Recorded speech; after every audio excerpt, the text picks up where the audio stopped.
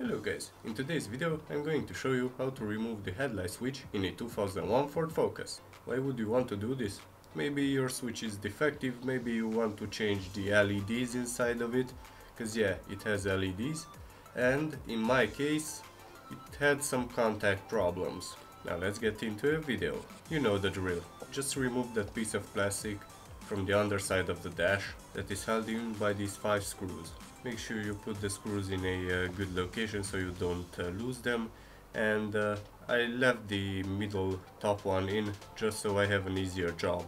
After you remove the middle top one, the plastic piece is only held in by one clip. Now you can pull it out, but gently. Make sure you don't damage any of the wires leading to the OBD2 port.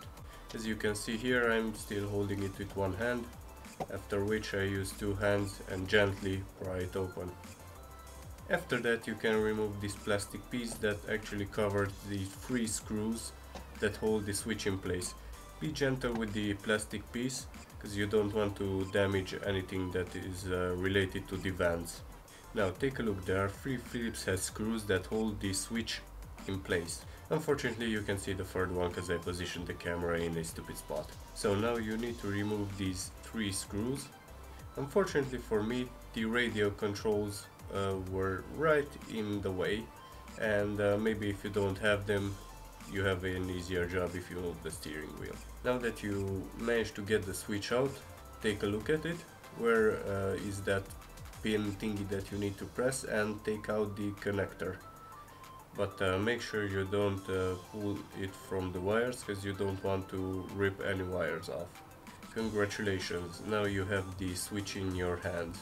If you want to replace it, there you go, but I will need to clean it. Because just as I said at the beginning of the video, I have contact problems.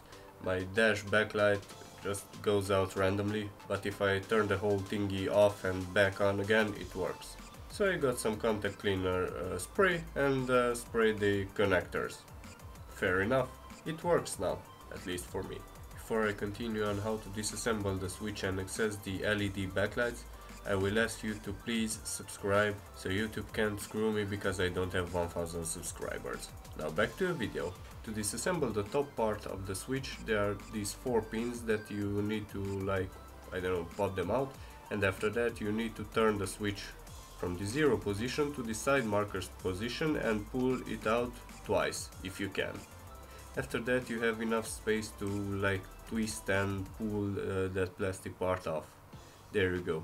Now take a good look at it and make sure you don't lose the parts. And try to memorize the positions of the dials or whatever the rotating parts are called, and after that disassemble them.